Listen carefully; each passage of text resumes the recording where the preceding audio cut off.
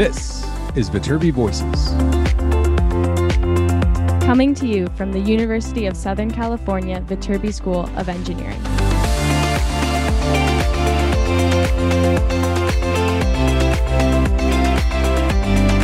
We're here to give you the inside scoop about research, classes, student life, and so much more. All of these shared from our students, faculty, and other members of our USC community.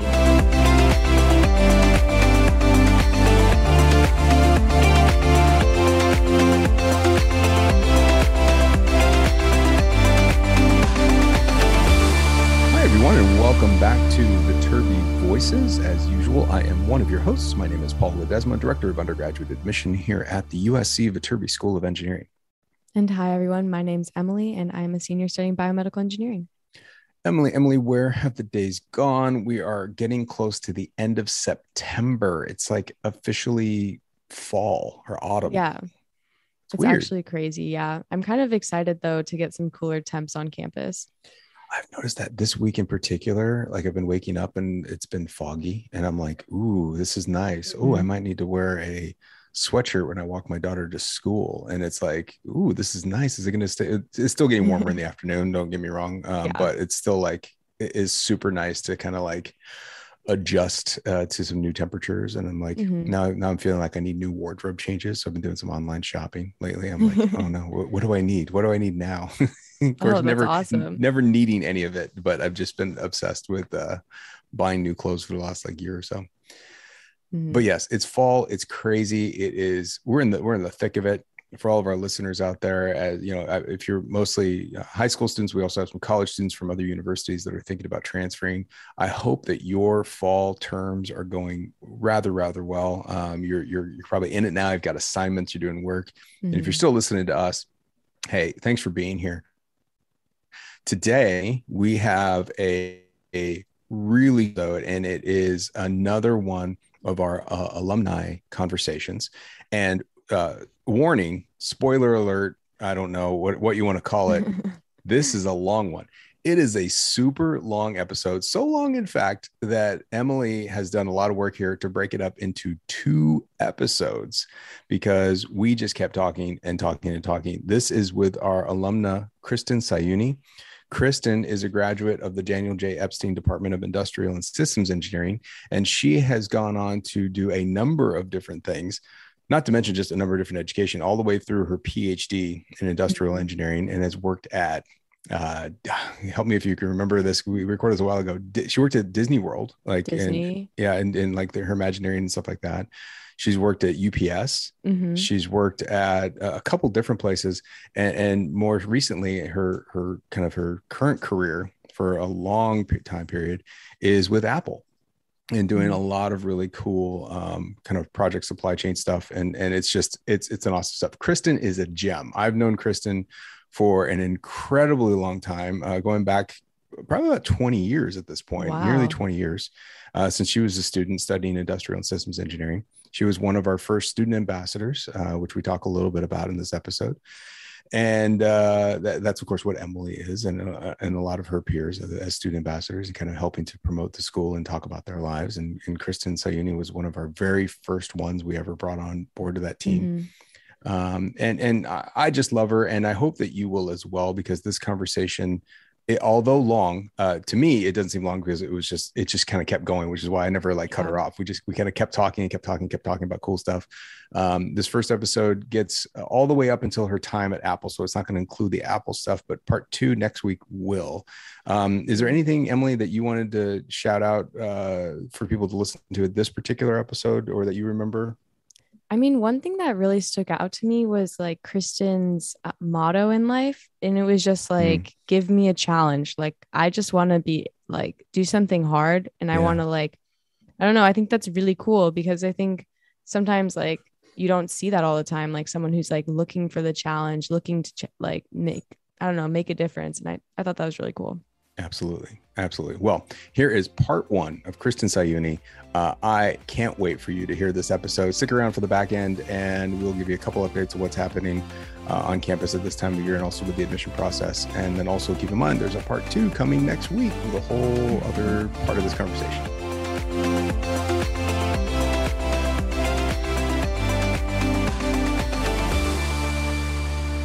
You're here. Hi. Hi. How are you? I'm doing great. It is so good to see you. Yeah, likewise. I got the references links that you sent, and so I listened to a bit of Jason's and all these podcasts, and it was like instantly transported to 20 years ago. It was awesome. And I'm pretty sure we talked about you in Jason's podcast, in Jason's episode. I did. I heard the shout out. I was like, I'm surprised that guy remembers me. That's awesome. Oh my gosh, it's so good to see you. Yes, I was thinking of just like a few minutes ago, like I was like, okay, we're going to pull up Kristin. And I'm like, I really hope she listened to Jason's episode, because we talked about her and we're going to start completing the, that first class of student ambassadors. We have to get through like almost everybody. That's awesome. Yeah, I heard it. And it was so funny because it was a while back when he was in Australia. I think he's like coming back, I guess. Yeah, I just saw he's coming back now. He's coming back to the US, which I hope I think in the LA area, which is good. Yeah, so excited. Where are you these days? Are you up north or are you in LA? Where are you? Yeah, so I work for Apple, so I'm up in the Bay Area. But the cool thing about working remotely for the last year and a half is I can just head down. So my whole family's in LA, so I'll go there and work for like a week at a time every now and again. So right now I'm at home up north. That's but great. I think I'll be down in a couple of weeks. So yeah. Well, cool. Well, cool. Awesome. Yeah, it's so good to see you. You look great, and from your LinkedIn profile, you have been nothing but successful since last we saw each other. I think the last time we saw each other was like when you graduated. So like probably we're approaching 20 years here.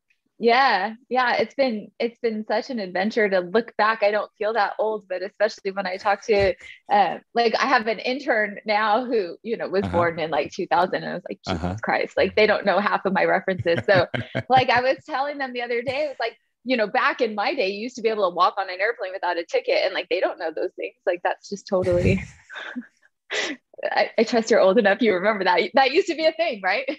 It is definitely a thing. My favorite part is I was laughing at back in my day, if you ever start using that term, that's how you know you're old. And meanwhile, me, I keep working with students that are the same age, right? And I just keep getting older and older and older. So like the references just keep getting lost. At a certain point, it was probably about 10 years ago, I just gave up and stopped talking about things, and just be like, every once in a while, be like, so real quick question. Have you seen this movie? And then then for a while there was really disappointing. Like, no, I don't know what that is.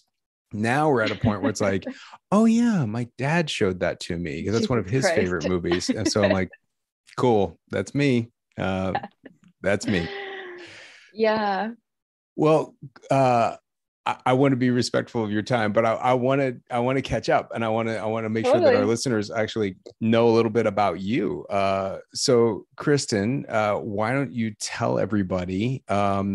Let's start at the beginning, shall we? Where did you grow up? Where did you go to high school? Tell me about high school version of Kristin. Sure. So I grew up in the LA area, just east of Pasadena, in this little cute town called Arcadia. If you've never seen a peacock in real life, just come to Arcadia. That's where they all live. They just wander the neighborhoods. It's really our claim to fame. And I went to a Catholic all-girls high school. It was in my family. Every woman in my family has gone there. And it was really interesting going from this really small all-girls school where there were like 92 people in my graduating class to USC, and like, I didn't know the rules of football. And all of a sudden I had to learn them within 3 days of moving to campus. And then being in this huge environment was super cool. I didn't think I would stay so close to home, but going to US, I knew I wanted to check out engineering. I really wasn't sure what branch, but going through and meeting, you weren't in the role at the time, but Matt O'Prey was, and Dean Yates. And just your admission to USC predates me, because you started, I think, so you started what, 98? I was fall 99 is when I joined. 99. Yeah. And so there was another woman there, Tomiko, I want to say was her name. Tamiko was there. And I just thought that they were lovely. Every school that I went to, like it just felt very welcoming, very connecting, very easygoing. And that Trojan family that we talked about, just like I felt it immediately. And so it just walking onto campus is just like, yeah, this could be home for a while. Cool. So yeah, so I went there not knowing what I was going to do, and had a great time. Did you know that you wanted to stay close to home? I really didn't want to. I wanted to go back Or to east. get out? Yeah, I wanted to go. I had my heart set on going to Boston, which is funny because now I get cold when it's like 75. But I just really wanted to go and venture out. I had lived in the LA area my whole life, but it felt right. It felt like the right place, and I think that that's something. As I've made lots of transitions throughout life, it's all about how it like fit and how it feels, and trusting my gut of like, yeah, this is going to be a good place for me. That's great. That's really cool. So you came in fall 99. And so what's actually interesting, because of course I need to make it about me for a minute. Of course, I didn't work in admission, but at that time, that summer, I was a student and I worked in orientation. I think you were at my orientation. I remember. And I was an orientation advisor at the time, which is like a glorified student position. Like, you know, we're like the red polos and like, we're like basically camp counselors for you guys as you go through summer. And so, do you remember orientation? I have fond memories of that summer for a number of reasons. I remember it. And I remember staying in a dorm. Yeah. Was it the one that's like by EVK? I don't know which one is on top of it. That's when I stayed at. And then I was so relieved when I got my little welcome packet and I found out I was staying in an apartment, because I was like, yeah, I don't think I could do that. I can't do that shower situation. You needed a little more privacy. You needed a little more localization of your. Trying to wear flip flops every day to the showers wasn't a thing. So I do feel like I missed out on like that part of college life. But the stereotypical dorm life. Yeah. The dorm life. But I think I did all right. You know, I always tell families, like, you know, you get the same experience because like you're still living with people you don't know, you're still kind of adjusting and you're still kind of like creating these new boundaries and letting go of other boundaries. It just happens on different scales. And so it's a question of what everybody wants. Yeah. Well, and having a living room and a kitchen was just clutch. Like it was so, and it was convenient. And there were fewer of us and we were all mingled together, like the guys and the girls. And we had a great time. That's awesome. But yeah, I do remember orientation. It was so wild to think back of like the things in life you remember, and then the rest of it is a blur. Yeah, that was a super fun time. I mean, for us, when we were doing that as orientation advisors, it was like this really, we ended up being like a close-knit group of people. One of those guys, a close friend of mine, became godfather to my daughter. Wow. And we still keep in touch as a group, you know, relatively. There's like 24, 25 of us. That's awesome. You know, I've been in a few of their weddings, and like, you know, like it's a really tight knit group because we basically lived together 24/7. Yeah. For all of summer, for the good and the bad. I gotta tell you, there's drama filled moments looking back on it that were hilarious. No doubt. But it's a cool experience, and it's always fun because there were students that we ended up connecting with, like incoming first year students like yourself, that still maintained relationships throughout the years and got to know them. And it comes up every once in a while, like, oh, hey, did you know you were my orientation advisor? Or I remember seeing you in orientation. And I was like, oh my God, wow, that's so crazy. It's a different world now. That role still exists, but it's a very different role.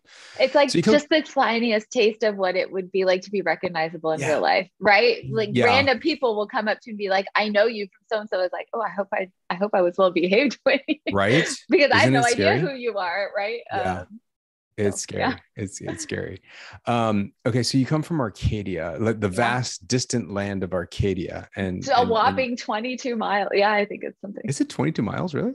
I think so. Yeah. Okay. So you come from Arcadia and you end up coming to USC. Did you always know you wanted to be an engineer? Was that always the plan, regardless of where you went to school? I I wanted to check it out. And the reason is, I gotta give a shout out. I had this science teacher at our little school, and everybody knows her. Her name's Aliki Flagan, and she is just. Which school do you go to? Are you refusing to name? I went to Ramona Convent in Alhambra, which is just like down the road. But the science teacher was like just one of those gems of a person, like salt of the earth people. And she was just so motivating. And she had this like, she really cared about her job. You know, some people like it's a calling and others just are there to do whatever. She was so good at it. And she was just very inspirational. And it's tricky because growing up, like until that age of high school, I felt like the only profession I had a lot of experience around was teachers. Like I didn't know what an engineer was or what they do. No. My uncle was one, but I didn't know about his day to day. And so she was just like, you should really check it out. Like you math is easy for you. Science is easy for you. Like it just makes sense. And I was like, okay, I'll check it out. So I did, having no idea. Yeah. All right, I'll roll the dice and see what happens. And so like every school I applied to, I was just like, I would read the I think 22 majors, like, I definitely don't want to do that one. And so what I think SC had it at the time, it was like an undeclared engineering. Yeah. And so I was like, well, that feels better. Like, let me go get the smorgasbord. Like, let me get the poo-poo platter of like a lecture every week of like what I want to do. And then I'll pick one. So I thought that was actually a super compelling reason to go to USC as opposed to some of these other schools, even that didn't have that. So I went in totally open-minded about it. And if I didn't like it, like, well, I knew Marshall was a good option. You had other things you can always step downstream, right? You can always like work your way in and find anything at USC because anything's there. And let's give engineering the option. And that's great. Yeah. So that's how I started out. That's cool. Because I spend so much of my time these days letting people know, for lack of a better term, to kind of like condense your journey is giving yourself the flexibility to find success. Is just let's start with engineering, because if that's an option, we don't want to eliminate that option, and we can always work our way to other things. But you don't want to do the reverse, because the reverse, like, you're behind, and it's just you're playing catch up, and that's not a very conducive environment. So I'm glad that worked out for you, because you find your way into industrial and systems engineering as your degree, correct? Yeah. That's right. How did you choose that after doing the poo-poo platter as you mentioned it? I think I figured out in my first year that I wanted to do it. It was a really small major. And industrial engineering is unfortunately, like, they need some brand makeover because nobody really knows what they do. Horrible name, right? It sounds dirty. And if you know anything about me, I don't like to be dirty. Like I never want grease under my fingernails, right? So I was not going to be mechanical, which is hilarious because now I work in mechanical design and manufacturing. But the way somebody explained it to me is like, it was a combination of engineering applied to business, and the major had it set up so that you could go, I think we had to take a handful of classes through Marshall. And so I was like, well, that sounds like a cool hybrid. You could tell I'm not a decisive person. Like, I'm all about having lots of options. So that appealed to me. And then I met a couple of professors and a couple of students who were in it. And I was like, well, let me check that out. And I think it had the fewest number of labs, and I didn't love like sitting in a chemistry lab or whatever it is all the other majors do. So I went to do that. It was my freshman year, and I went to the career admissions fair thing, and I ended up getting an internship with an industrial engineering department the summer after my freshman year, when I don't think I'd even taken any of the classes. And so I got like this real world experience, and I was like, hey, this is kind of cool. Like, I think I'm going to stick with this. And then my second year, I really got into the classes, and I was like, I'll stick. I like this. Let's keep on this path. Yeah, that's totally it. Like, I'm not one of these people with like a master vision of like, in 25 years, I'm like, I'm figuring out the next 6 months, and then I'll see what feels right. So I took it sort of one semester at a time, and everything, kind of look back and like, that's pretty good. Let's do it again. So sweet. Yeah. Where did you intern? Because you have a few different internships under your belt while you're in college. Yeah. In different industries too.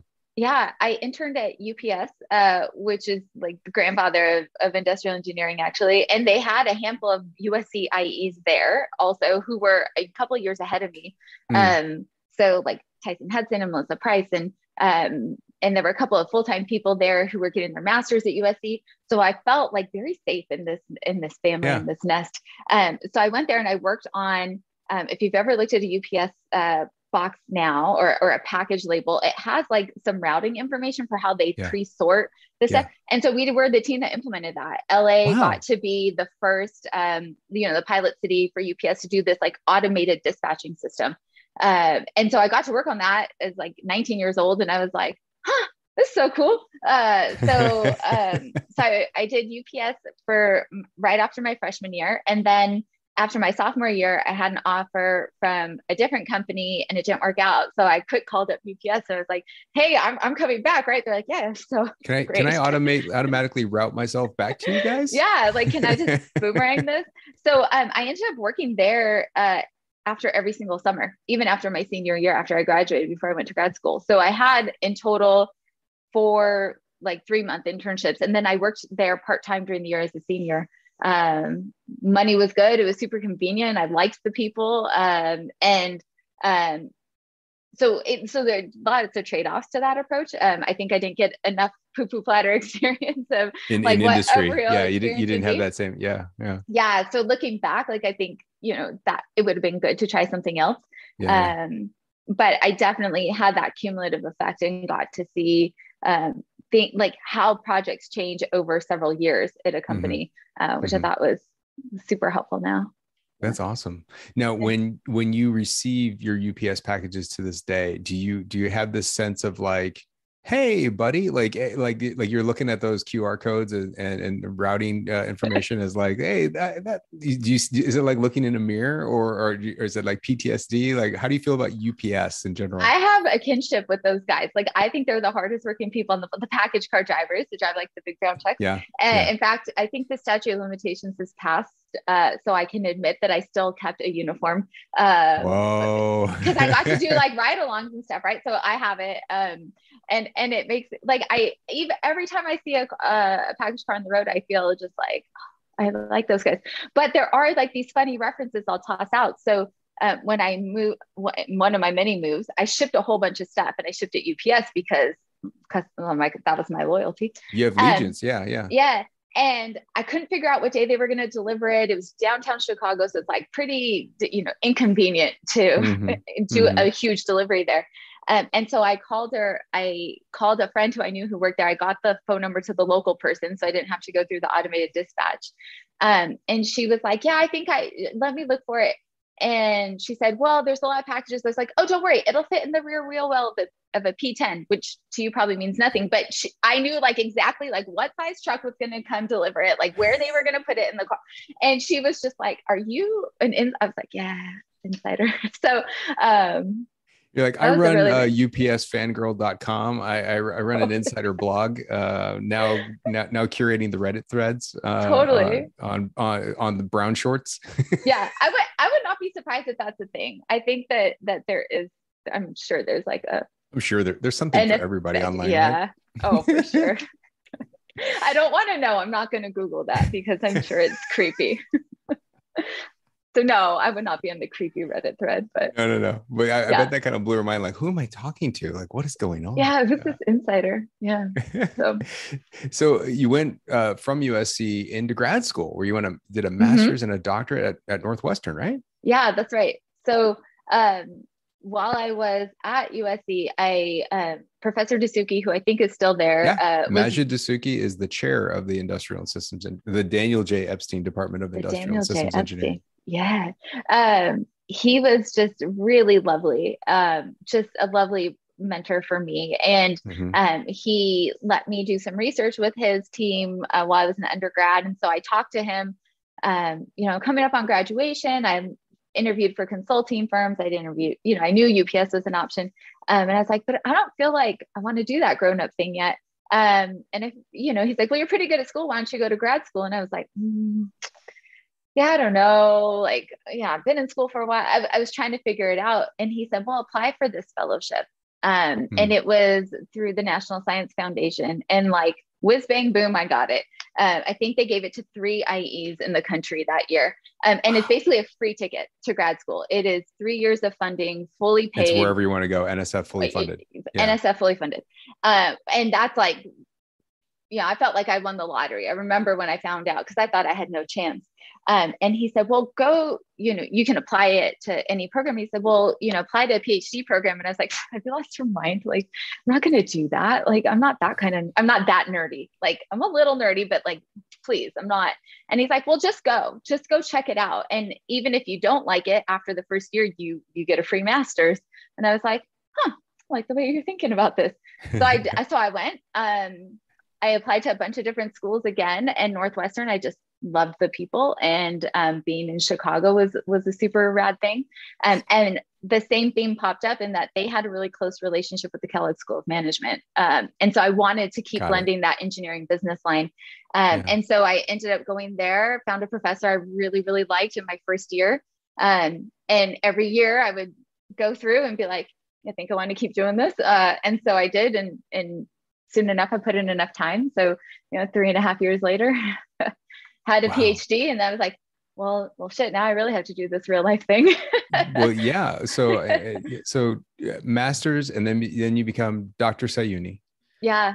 And I'm sure you throw that around all the time, right? I don't think I've been called that since I walked out of the dissertation, but yeah, maybe at I'm giving a couple of conference talks, but yeah. Okay. Well, we will do that from here on out. Perfect. And so you get your doctorate. My most important question to you is in reference to something you said earlier. I get cold at 75. You're living in Chicago for 4 years or 3.5 years, whatever it is. What was that like? Don't get me wrong. Chicago, one of my favorite cities in the world. Love it. Yeah. But I specifically go in the fall and the spring. Yeah. It is a fantastic place to visit. It's a fantastic place to live. Fantastic. There you go. I still have it. Chicago. You got the Chicago. There it is. Yeah. Just a little bit. For a handful of months out of the year, and the rest of it is downright miserable. And their engineering school is in this enormous building. And so our office, obviously grad students, we didn't get nice offices. We got the interior of this office building. So there were days like I didn't see the sun. And that's when I learned that SAD, or like the seasonal affective disorder, it's a real thing. Yeah. I always thought people were just like whiny. No, it's a super real thing. Yeah. So I found, my handful of people. I found my people there, and we just grinded it out. And I think that being so cold, there wasn't a lot of interest on my side in going out all the time. So that's probably why I did it so quickly. What else was I going to do? So I just grinded through it. I've heard a number of our alumni who either go to Chicago for grad school like yourself, or they go to work there in kind of their like young leadership executive rotational programs. Sure. Like let's say it like I think Baxter might be there. Yeah. And I know a few others that are kind of in that Chicagoland area. And they always tell me, oh my God, it's great because I get to kind of like turn on my social life and turn off my social life. Yeah. And like I get to basically like save money through the winter because I'm not doing a thing. And then you just go like all out, like you go out, you could do this in the day, you do this at the night. When everything starts warming up, there's this mentality of like, we have a life and we don't have a life in the different seasons. Yeah. It's definitely quite cozy in the winter for sure. You spend a lot of time inside. When you were in Chicago, did you live near Northwestern there, like in It's Evansville, right? Is that right? Yeah, Evanston. It's the first town up the North Shore. So I lived in town, super close to campus. I think like a mile or something like that. So I could walk when it was nice, or ride a bike.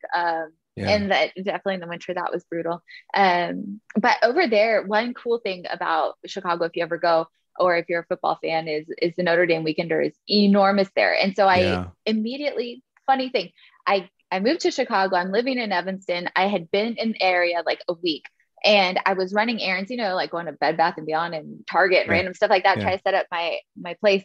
And I had a car that I had bought at graduation. So it didn't have a license plate on, but it had a USC license plate frame on it. Right. Priorities. Get the frame on, but not the license. The first thing that goes on. Right. And so I come out of my car and there's a note on the windshield, and I opened it up, and it's from a woman. Her name was Caroline. And she said, hey, not sure if you know about the USC Alumni Club in Chicago. We're like this big, it is huge. And so they made it feel like home. So I immediately like emailed her. I don't even know if there was email back then. I think I called her. There was email then. I think I emailed her. I feel really old. Was I using my carrier pigeon at the time? I don't really remember. Look, it was a Hotmail account. Okay. That's how old I am. That's how old it was. It predated Gmail, right? So it did. So I emailed her from my Hotmail account and she was lovely. And so I got connected with them, and that was super cool because we all got together every Saturday and watched football together. And then like that club was huge, and it spanned from like, I just graduated yesterday to like, I'm 113 years old, and they all get together all the time. And it was great. So I found my little slice of USC in Chicago. You found one of the biggest ones. That is one of the more hardcore alumni groups I've ever visited with. Because in my travels, we tend to, not so much anymore, but like I used to, wherever city we were going to, because we travel in the fall, right? So there's games on. Yeah. And whatever city you're going to, the easiest thing to do was like find the alumni club and where they're watching the game, because it may not be available in my hotel room cable package or like whatever that is. Or it's at like a really weird time. And so like you want to go to the place that like they've organized the game watch. And Chicago is almost the one where it was always consistently like a huge game watch. There's so many different people there. And you end up like running into people that, because so many people kind of go through Chicago, if that makes any sense. Like there's a part of their life that they live in Chicago. And the more senior members of that alumni club are hardcore. Like they everything they wear is cardinal and gold, which I'm like, it's a bit much for me. There were a handful of couples there who were, older than my parents, let's say. And they practically adopted me. They'd be like, are you good? Do you have Sunday supper? Like, do you want to? And I was like, what? Like, it's my first taste of Midwest hospitality too, I think. That's great. It was good. That's really cool. But the Saturdays, I remember distinctly a gentleman, I went there and I dressed for the game watch, right? So I was wearing like my little jersey and whatever. Yeah. And I get into the bar finally, and I'm just like practically dying from like the 2-block walk from wherever I had parked to get in. And he's like, Kristin, has nobody told you about Chicago? And I was like, well, what do you mean? It's my first winter, it was fall. It wasn't even winter. I mean, I think it had started snowing like that week. And he said, nobody cares what you look like. You just need to be warm. I was like, oh, that's not true. People do care what you look like. And it was this whole debate. He's like, where is your beanie? Where are your gloves? I was like, mess up my hair. Like, what? I can mess this up. Yeah. How much time this took? Yeah. Like I need to show off my jersey. And he's like, no, you don't. You need to not die of hypothermia. So it was definitely a rough adjustment. Life lessons. Life lessons learned at a football watch. Very cool. Now your professional career, although starts with these internships, obviously, but then you go on to do a whole string of things with different companies. Where do you want to get started? You worked at the Walt Disney Company. Yeah. So when I was in school, I studied, so industrial engineering is at the graduate level is a lot of applied math. So a lot of math optimization, statistics, like modeling and such. So my research was actually around supply chain and manufacturing optimization for, at the time we called it closed loop supply chains. So like, sorry, before I get to Disney, I'll give you the primer. No, actually, I realized I should have asked you, what was the dissertation? What were you focused on? So thank you for redirecting my conversation. That's what we should have talked about first. No, I'm just like, I need to give you the primer. Closed loop supply chain. Yeah. Closed loop supply chain. And so now we are very, well, I wouldn't say we are very, but the US is a little more environmentally minded than we used to be. But, supply chains were originally set up like, you mine a bunch of raw materials and then you make sub-assemblies and then you manufacture something and then you ship it to the end customer and then we're done. It's like, no, that product has a whole useful life after the end of its first life, right? So what do you do with products at the end of their first useful life? Like that supply chain was designed to go one direction. It turns out it's not so good at collecting stuff and reduce, reuse, recycle and all that such. Yeah. So that's what my research looked at, is how do you optimize supply chain network design and manufacturing processes to be cost efficient in both directions. And the field was relatively new. It started in Europe, but in Europe it's more legislation driven, right? Like you have to recycle your white goods, you have to recycle all these things. And we took the perspective of like, well, that model, or the optimization part of that model works really well when the customer is participating in the process. But in the US, that's optional. So how do you incentivize the customer to participate, right? So there are a lot of things in your home that have a lot of useful life in them still that just sit in a drawer or we're done with them. Modern tech devices are a great example. Like there's a lot of valuable material in there. But also we don't want that all to go to landfill. So I looked at that and it turns out it's just applied math. It's this niche field called operations research. And so when I graduated, I looked at being a professor. The only options were in even colder places. So I passed. But I met these guys at Disney in the OR group, and the OR group at Walt Disney World was, I think, like a handful, 5 of us. And it turns out the Walt Disney World has really hard math problems to solve. This is Orlando, Florida. Yeah. So Walt Florida, Disney World, the actual theme parks. Yeah. Oh, yeah. okay. So the division was Walt Disney Parks and Resorts. So we had Cruise Line and Adventures by Disney as well. But it's 50 square miles of property. There were at the time, 28 hotels, 4 major theme parks, 2 water parks, restaurants, right? So if you think about the logistics of doing laundry for that many people, or really what time should the parks be open? How many shows should there be? One of the projects I looked at was just like you have to do preventive maintenance on your car, you have to do preventive maintenance on the ride vehicles. Right. So, and some of those are short, like an oil change, like, 1-day service. Some of them are like a major tear up because those vehicles ride hard all day. So if we only have a fleet of so many, like, how do we schedule them to optimize the life in between when they're running versus when they go down for maintenance? But also, like, you don't want to take a whole bunch of cars off into major tear-ups in the summer when it's peak hours, because then wait times go through the roof, right? So there's all these really interesting back of house operations that happen there. How do you schedule all the buses to pick people up and drop them off? We had 1,200 drivers, right? So we did like their union bids. And then I got to work on some super cool, like, here's a concept for a new park. How would we lay it out? That park never came to be, but I learned early on that I think is super valuable, like, especially when I went into consulting. You might do a whole lot of work that ends up in the trash can, but you learn something from it and you shouldn't feel bad about that. So, so anyway, so I went to Disney and I did that for a couple of years, worked in their industrial engineering group they have a very small, like, bunch of math nerd PhD clusters doing the real hardcore nerd stuff. So I did that for a couple of years. And then I went back to Chicago. I decided that I wanted to get a flavor of something else. Like, I really liked it, but I wanted another challenge. So I went and worked for McKinsey & Company, which is a consulting firm, and their operations group. Specifically, I worked on supply chain and manufacturing. So I went back to Chicago, if you could believe that. But this time, not as a student. It was so much more fun. It was so much more fun to have a lot more money. And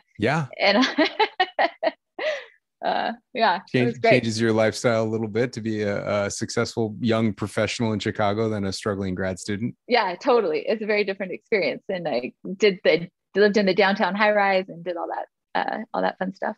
When you were in Chicago for McKinsey, were you always working in Chicago, or were you working with clients that were in different locations? Or because consulting is such a round robin type environment. Sometimes you stay with the same company all the time. Sometimes you're moving from project to project. Yeah. Since I was in manufacturing supply chain, I got to work on really glamorous projects. Ooh. like manufacturing chocolate and like toilet paper and stuff. Like it was at the same time. They are, but life does come full circle. So I was in Jersey for a little bit. I actually had a trip down to Atlanta, or a stint down in Atlanta. But both winters I was there, I really must have pissed off somebody in the staffing group, because they sent me to Wisconsin for both winters that I was there. And I was like, as if life could not get more cold. Like who do I have to pay around here to get a better assignment?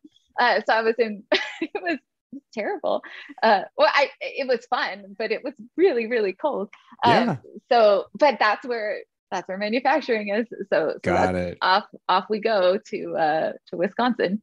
There's a lot of stuff going on there. So that was really cool to see different industries and see how a lot of what I had learned in theory was being applied very practically. And I think the tension between theoretically what you should do and then the implementation side of it. That's awesome. I want to skip back a little bit to Disney. We have so many students that naturally come to engineering because they're like, I want to work at Disney, or I want to work at a theme park. And there's so many variations of this: electrical engineers, computer scientists, industrial systems engineers. And it's like, I want to do ride design. I just want to be there. I don't care what I do, like that type of like Disney file, nonstop. Is there anything that you can reflect on? And again, I know there's certain things sometimes you can't talk about, especially when we get into your current position, which we haven't touched on yet. But is there anything that you can reflect on that you're like, you feel really proud about, or that you're able to say like, oh, I was there for that. Like you were there for the routing things at UPS. Is there anything at Disney that you were there, or are you able to talk about the things that didn't come to fruition? I don't know if you can or not. And you can just say no. I don't think I can, but okay, that's fine. Don't worry about it. No, but I'm trying to think of what was super rad. Are you a big Disney person in general? Or is that? No. No. I mean, I grew up in LA, right? So we went to Disneyland several times a year. So I thought it was one of those iconic brands, at least for me at the time. I don't think they've actually had any scandal, but it was one of those like big, huge, recognizable. Yeah. And so I found myself like building this. Like if I look at my resume, it's like, oh, I got some big names on here, right? I had UPS, I had Motorola, I had Disney, and so I felt this pressure, like keep that up. So one of the things that we did on that property actually tied back to what I did at UPS, which is we automated the bus routing at Disney property, and so. And for people that don't know, that haven't been to Disney World, there's like all these hotels and all these theme parks, and they have this really intricate bus system that like basically you can't really walk from place to place in the resort. No. There's like waterways to connect via like, I forget what they call them, but these little water trams. But the bus system, I went to Disney World once in my life, and it was around the same time actually. And I was just amazed that like you just go outside and within like 3 minutes, a bus wherever you want to go is on its way, and you just hop on and you're there. Yeah. So you're exactly right. I'll explain it a little better. I want to say there were 28 hotels at the time, with the 4 major theme parks, the 2 water parks. There's downtown Disney, which is like a shopping center, and it's 50 square miles. So you're right. Like you can't get around, and nobody is trying to walk anywhere in July in Orlando, Florida. It's disgusting. So we had at any given time, like 300 buses on property that were that are roaming around trying to take you wherever you want to go. There's a couple of places you could take a monorail, which is really fun. Or like you said, the water taxis.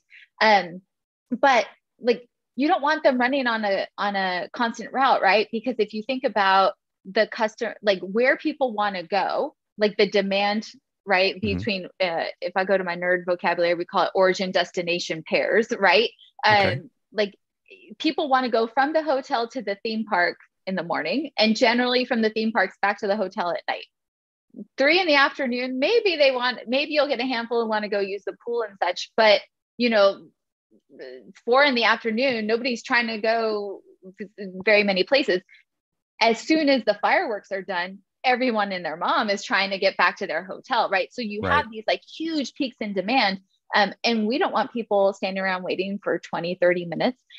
So what we did determining origin destination data like that, is that trial and error, or are you just gathering that for a period of time as far as like when you see people happy versus unhappy? Yeah. So the origin destination pairs are defined just by anywhere in the network, anywhere on property, we would have an option to take a bus to and from, but the demand you're saying of like watching those patterns of like how many people throughout the day, right? So we would see these huge peaks of like, whatever, I don't remember the numbers very accurately, but like, let's say it's like 50 people an hour, or 50 people every 20 minutes from here to here, from this hotel to the Magic Kingdom. At 10 AM, that would go down, maybe instead of 50 people every 20 minutes, it goes down to like 35. And then when you get to noon, it goes down to like 20. And then, it picks back up throughout the day. So yeah, that was massive data collection. So we did it old school style at the beginning, like, bus drivers can keep tallies, right? Counting, Just yeah. like you might see, yeah, like the guy with the clicker at Costco, right? Like clicking. But then over time we got really sophisticated and we had like little readers. So anytime you walk through a turnstile at Disney World, there's it's invisible laser beam that like you cut and it keeps a count, right? And that all feeds back into a database. So we were able to get automated data over a period of a couple of years and then build in this enormous math problem of how do you then optimize how frequently each of those routes run. So if you're in a low demand period, the bus will come less frequently. If you're in a really high demand period, it'll come every 2 minutes because the bus only holds 50 people. So, so you need more buses if it's higher. And then there were a couple of phases of the project. One is, can you implement some routing that's sort of like your master routing, essentially, of like, this is the plan we're going to run at the beginning of the day. Here's where it gets really crazy. Well, in Florida, there's all kinds of weather patterns. So another thing could happen is like a wicked thunderstorm could happen at like 2 p.m. All of a sudden, a lot of people want to leave. They got to go to their hotel. They got to go. And if it's a 5-minute storm, which happens in Florida, they'll wait it out. If it's going to be a 3-hour thing, like those buses better, all of a sudden the demand totally looks different. So we could feed in, they actually have a really advanced weather monitoring system in one of the control buildings. So we would know. In fact, a friend of mine, we were in there one day just talking to the guys, and they said, "Hey ladies, are you here for the rest of the afternoon? Or we're like, no, we're going back to our office because we had to drive everywhere." And they're like, "You have about 3 minutes to make it out to your car. Otherwise you're going to be here for 4 hours." We're like, "See you later." Right. We ran because we were at the Magic Kingdom and our office is at the animation studios. So we had to drive to all of our meetings and such. Cool. So there's an often like really like loose example that I give students about industrial systems engineering is that because no one knows what it is, like especially from high school. It's terrible. And they're like, "What is it?" And we spend so much time talking about it on this podcast and also just in general when I'm talking to students. And one of the lines I traditionally give is like, you are immersed in industrial and systems engineering solutions every day, all day. But the issue is that when it's good, you don't notice it. And Disney in general is Disney, UPS, FedEx, like they're all amazing at it. And so, but when it's bad and when something has gone horribly wrong, and you probably stay away from either that business or that service or that environment. And sometimes they have to do with like concert facilities. Sometimes they have to do with Amazon has got to be the best example of like the Informs is the name of the professional organization, and their tagline is the science of better. So cool. So when I say applied math, it's like queuing theory. Like how long is the wait time for something like this? Or what's the optimal distribution pattern? So, in UPS is all about setting those routes to optimize costs and such. United Airlines has an enormous industrial engineering team, right? So if you think about setting up flight schedules, and crew scheduling is actually one of these traditional topics that's in the literature of like, how do you optimize crew scheduling? Because I don't know about you, I've been on plenty of planes where I got weather delayed out of Chicago or out of Newark, and the crew time's out. Well, now you have to go get another fresh crew, but can they make it like the 6 hours if I'm flying back from Newark back to SFO? And like that, it's very, very difficult. It's a lot of math in the background to get it right. Scenes. Yeah, it's all behind the scenes, and no one ever notices it until it goes wrong. Yeah, they're undercover, and then there's a whole branch of it that's program management, which is the branch I work in now. But all about like, how do you manage that sort of stuff? So I remodeled my house, and the contractor, I think I was simultaneously the biggest pain in the ass for him and also the most well-prepared person he had ever worked with. Because I was like, here's the order we're going to do things in, this material's coming on this day, but like I had it like my Gantt charts and everything. And I think it was the most managed he had ever been in his life. So I think he appreciated it a little bit. Retrospectively, I'm confident he did. He's like, what did that lady have me do? I'm going to do that at this next house, even though he hated it at the time. Yeah, he did not like me being all up in his business at the time. But at the end of our work together, he said, "Hey, if the whole Apple thing doesn't work out for you, like, would you want to come work for me and like be the face to my clients so that help them get their shit in order so I don't have downtime?" And I was like, Now there's a pretty nice side hustle to be had. That's a side hustle. That's a side hustle. That's not I'll construction consultant. I'll exponentially increase your side hustle here for a minute. That's not just a side hustle. That's a side hustle that becomes an HGTV show. Oh, yes. That's you. That's you. That's where like you start that for the purposes of getting to the on-camera gig, because that niche, I don't think exists in any of these design shows. There's all this, like this desigin show, that design show, this reno show, that whatever. Because by the way, my household is obsessed with these from a 6-year-old all the way up.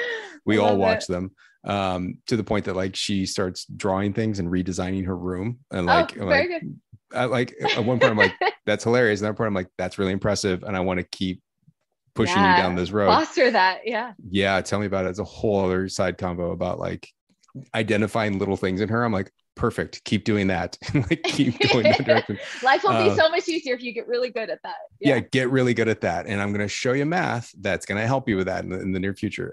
But this idea of that's you. That's that concept that doesn't exist. We got to mark this conversation right now as like this is the beginning of your third, fourth, fifth chapter, whatever you're going for, on like renos and efficiency. Efficiency. We're going to call it right there. We named it.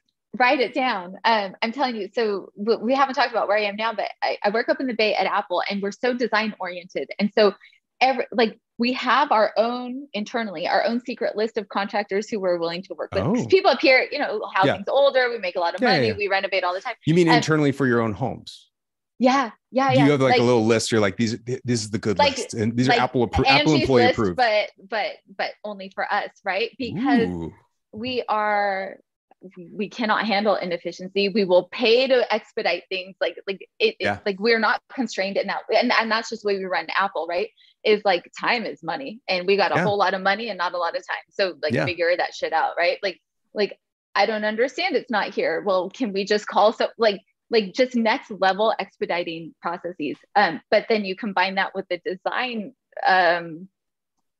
intolerance for bad design, and I remember coming and like he laid out the tile in my shower, and I was like, oh, we're gonna redo that, right? And he's like, what do you mean? I was like, well, do you see how this just doesn't like that's not work that you're proud of, is it? Like it doesn't align. And he just is this the best you can do? Is this marble vein? Is this marble vein the best that was available at the granite shop? I mean, I think there was probably better. I'm just gonna assume. Yeah. Like the guy who did all my countertops, I bought all the slabs, and I measured it all out. By the way, in the back of my mind, before we ever started talking about this, I'm glad we are. I wanted to talk about your kitchen that I'm looking at right now, because it is gorgeous and it is deserving of any HGTV show that we can make. And if you were a part of that, then it makes complete sense. Yeah, I bought a total dump and touched every single surface in the house. Every single surface. But like the guy who was doing my countertops is like, oh, we need 3 slabs. And I was like, no, we don't. We only need 2. And he's like, well, no, but we need 3. And I was like, let me show you. And so I made like a chart, and I plotted out just like I would like a CAD design, right? And I was like, or it was like 2D, right? And I said, see how we're gonna, and we have these kinds. I was like, how much? Cut that way. Yeah, like and then we want this much overhang, and how much clearance do you need for the saw? And right, and I mapped it out for him. He's like, oh yeah, you're right. And I was like, see, it's not that hard. But like my parents would have been like, okay, 3 slabs, or anybody else. And I was like, no, sir, I'm going to optimize this for you. Sir, have we discussed your waste management right? That you've been encumbering in your costs here?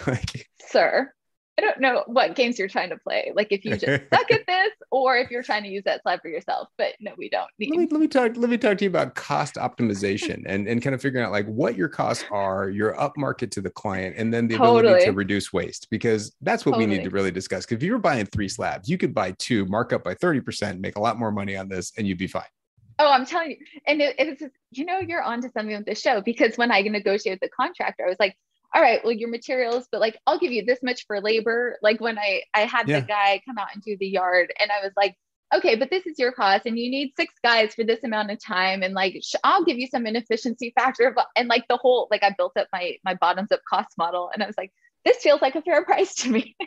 He was just like, holy shit. Okay, so I'm dead serious. If and when you want to, you contact me. I'm going to executive produce this thing because I want to be in on this. I could see it. I could be behind the scenes. We can get your persona going because you have it. You have that persona. You're ready to go, and we will shape the show. We'll create the narratives because that's what I'm good at. We'll have a good time. This is gonna be. I'm excited for this. I love it. This could be my next foray. So before we get too far ahead in our lives, you go to Apple. And I know that the minute an Apple employee starts talking about working at Apple, there are so many layers to this. So if you ever trip over something that you're not supposed to talk about, tell me and I'll remove it. But you just go. Yeah. Okay. I'm pretty well versed in it. I did not get permission from anybody to talk about it. So this podcast is about me as a person. I just happen to work at this super secretive place. But I came to Apple. So I was working at McKinsey. I decided I didn't want to be like those guys when I grow up, and I was cold. And I just wanted to come home to California. I had been gone for, I think it was 8 years or something at that point. So the really amazing thing about working for a consulting company is like you're a potential client when you leave. So they treat you really well when you leave, and you have access to this enormous alumni network that just posts all these jobs.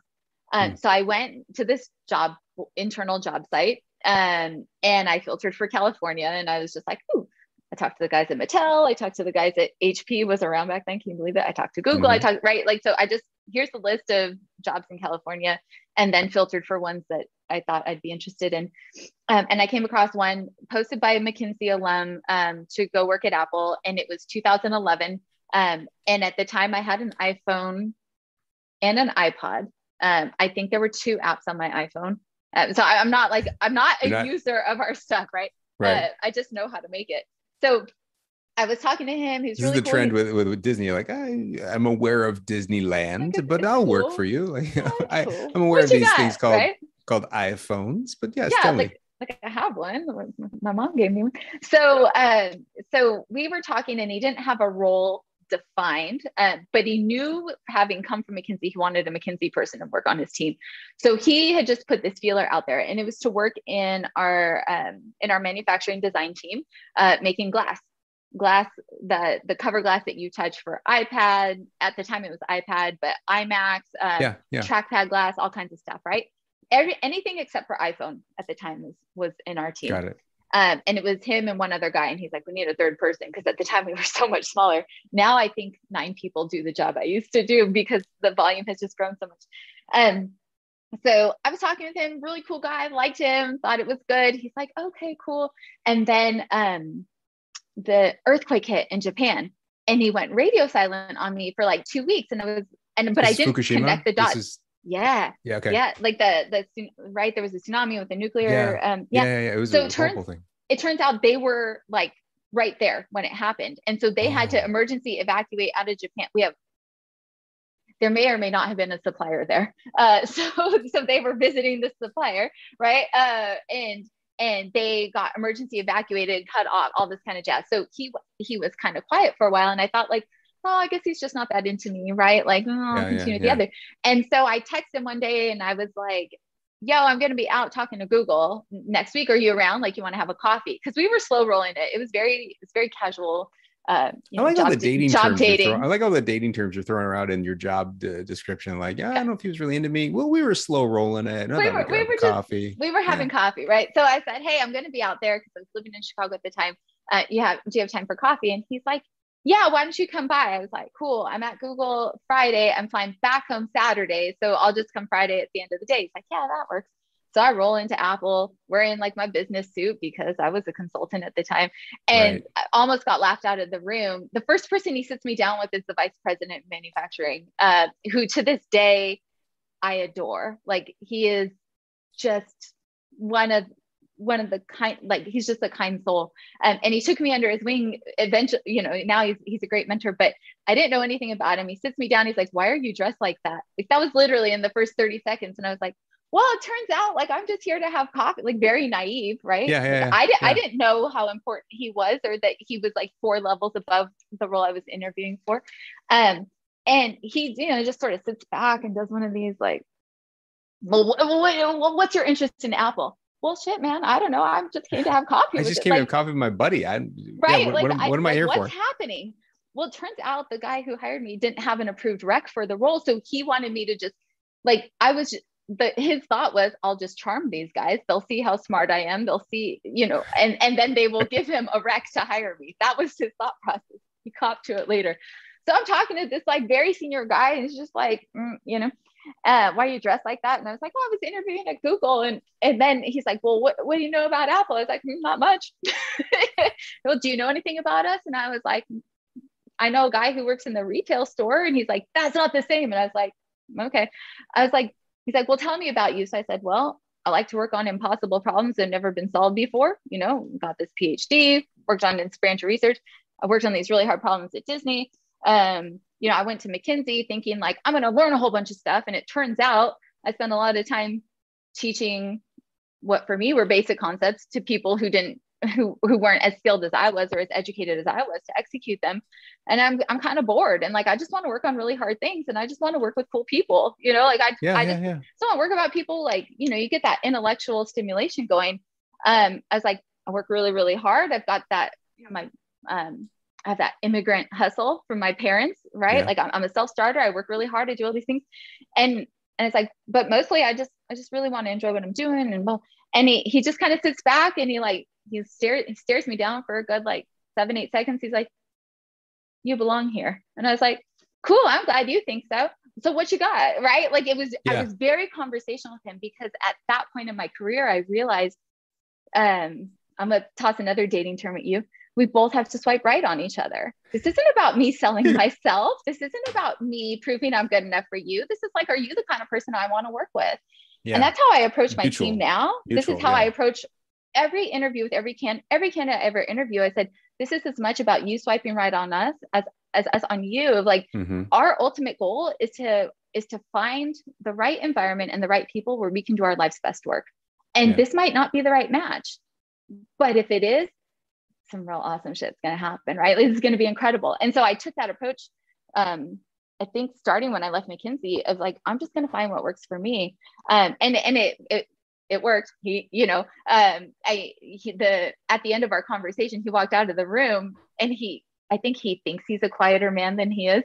He's actually quite loud. So I heard him just lean in. He's like, I don't know why we're having anybody else talk to her. Just hire her. Like, how soon can she start? It was, so how cool was that?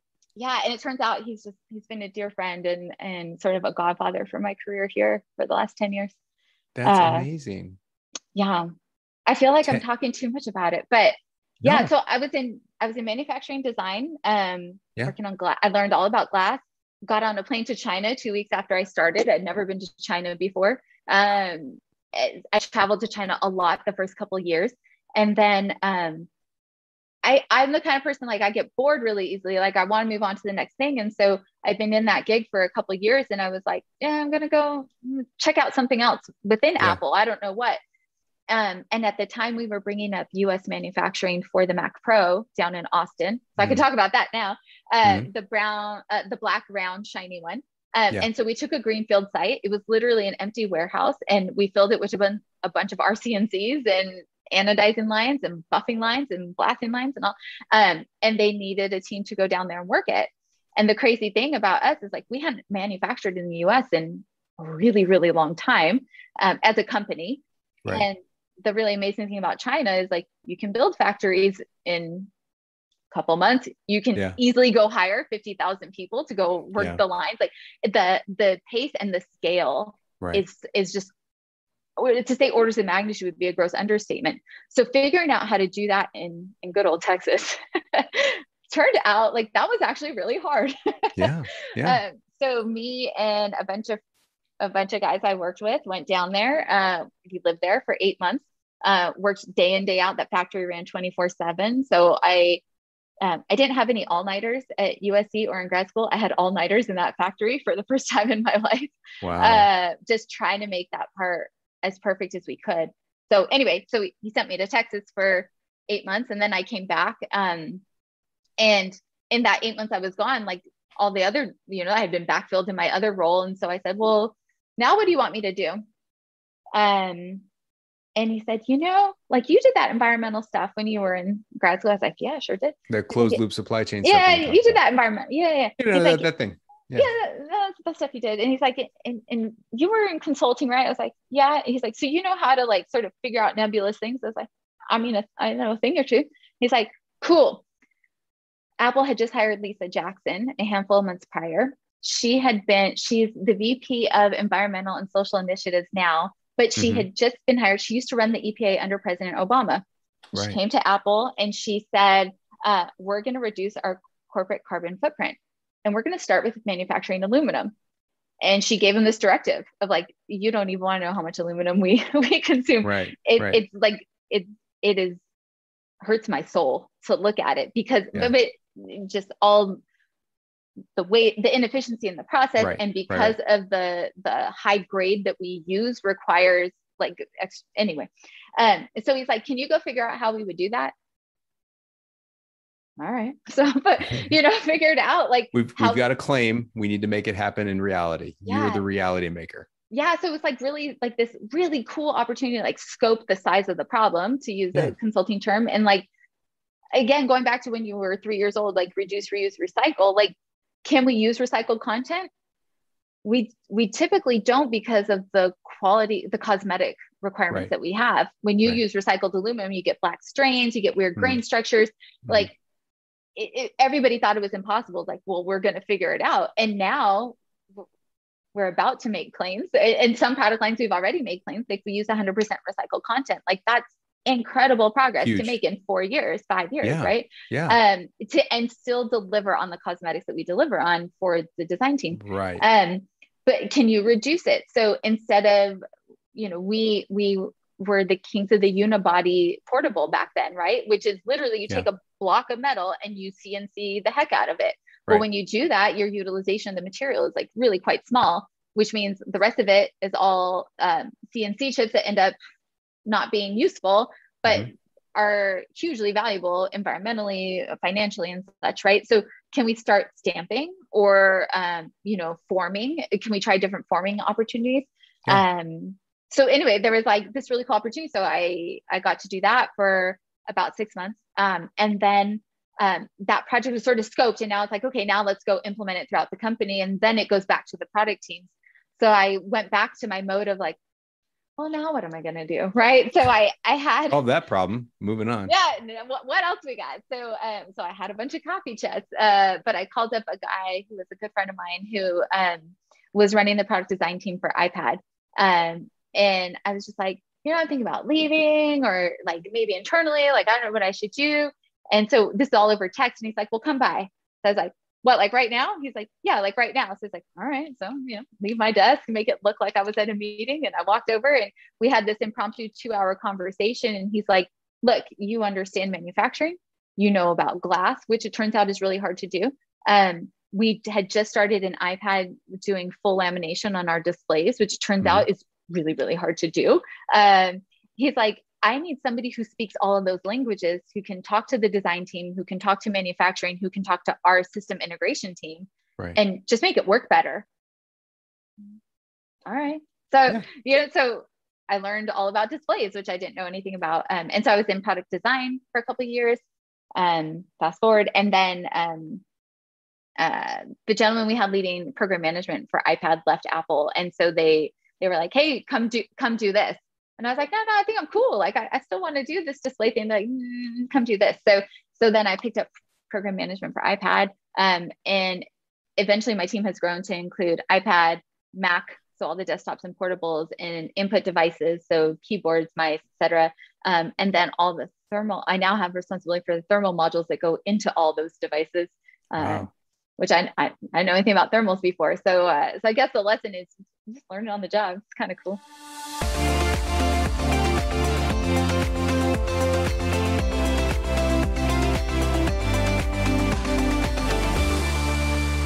And we're back. Thank you so much, Paul. I was wondering, can you tease a little bit what's going to happen in the next episode? Because I haven't listened to it either. So I'm kind of excited. The next episode is a lot about Apple. and probably more than she should be talking about with Apple. I know there's a lot of like secrets with Apple, but I guess she has certain clearances. But she talks a lot about working at Apple, the culture at Apple, the importance of company culture when people are looking at jobs, what they find important, the importance. We get into a really deep self-care conversation that maybe I was just on a certain mood that day and maybe just aligned with her, but some really cool stuff that's coming up next week. If you're just kind of, if you're one of those persons that is always thinking about how to improve yourself and how to take care of yourself, the importance of wellness, not only from just like an academic standpoint and the daily standpoint, but also the relationship of wellness and your job. I think people overuse this term work-life balance, but this concept of like, what am I doing for myself? How am I communicating that to my superiors? How am I communicating that to my team, to people that work for me, that report to me?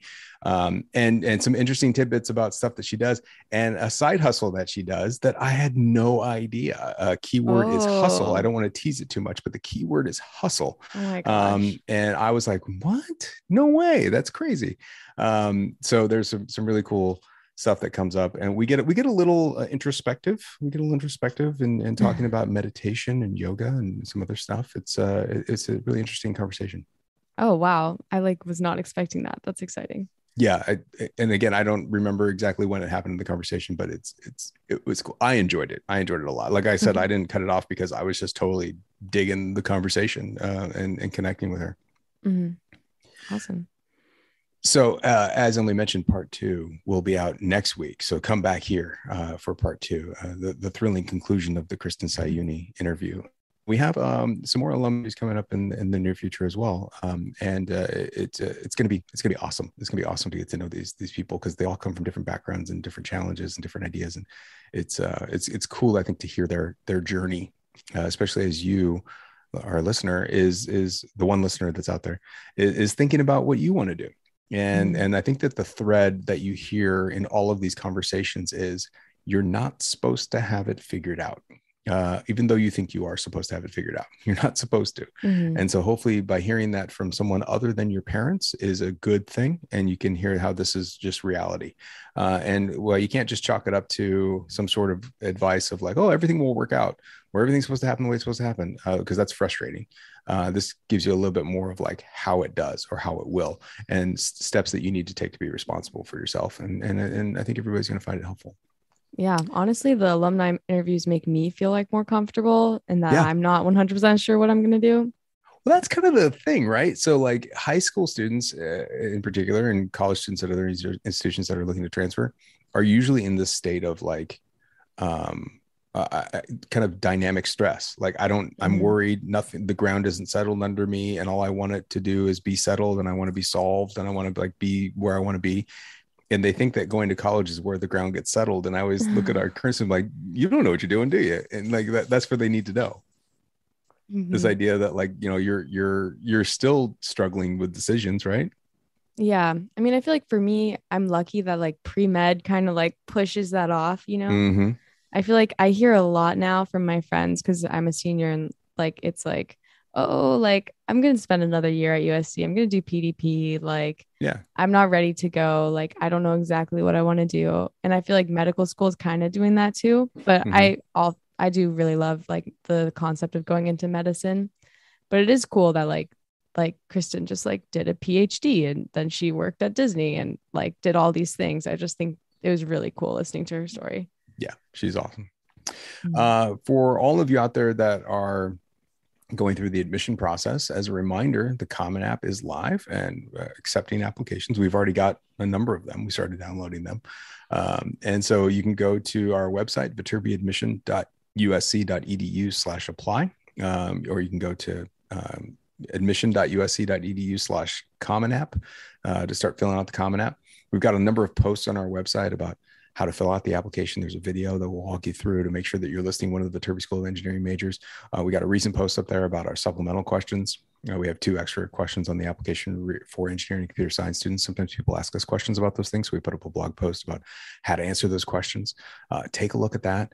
Bottom line, we're not trying to mess you up. We're not trying to trick you up. There aren't trick questions. We're just trying to get to know you better. And the answer to everything is authentically, who are you? And that's really what you want to be asking yourself. And while I know that's challenging, the more you think about it as, how do I represent myself to be myself? That's what you want to do in our application. So make sure you're doing that. If you haven't had a chance to check out one of our virtual information sessions, we're doing them every Tuesdays and Thursday at 4:00. And in addition to Emily and her friends leading some student-led live chats on Sunday evenings, in addition to transfer information sessions on Friday afternoons, and faculty roundtable sessions starting next week. So we've got so many virtual events, faculty sessions by department and major, student-led sessions on Sunday, transfer sessions on Friday, first-year info sessions on Tuesdays and Thursdays. So many things. Go to viterbiadmission.usc.edu/visit, or here's an easier one, viterbi.live/events, viterbi.live/events. You'll see every one of these events loaded up. And if you miss any one, all of the recordings are posted there as well. Check it out. We can't wait to see you there in addition to our upcoming podcast episodes. But I think we've talked enough, right? Emily, yeah, anything I think else? that covers it. Okay. We'll see you all next week for part 2.